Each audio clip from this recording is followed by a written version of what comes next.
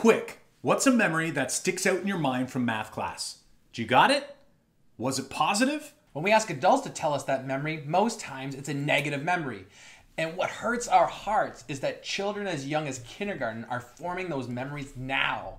And what's worse is that you probably don't remember any of the math. You just remember the negativity. So what good are we math teachers doing? We need to change these memories. What if students remembered lessons you did 5 years later?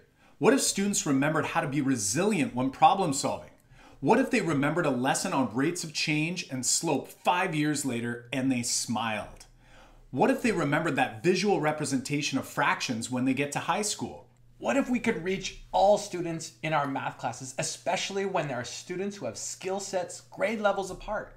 What if memories your students had from math class years in the future were positive instead of the negative memories most of us have?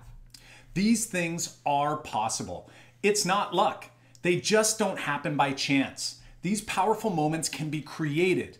We can learn how to make these moments for our students. And that's exactly why we built this 4-part series on making math moments that matter. I'm John Orr from MrOrisageek.com. And I'm Kyle Pearce from TapIntoTeenMinds.com. And we too have been frustrated with our students' apathy towards math class. And we want to help you create better moments in your math class.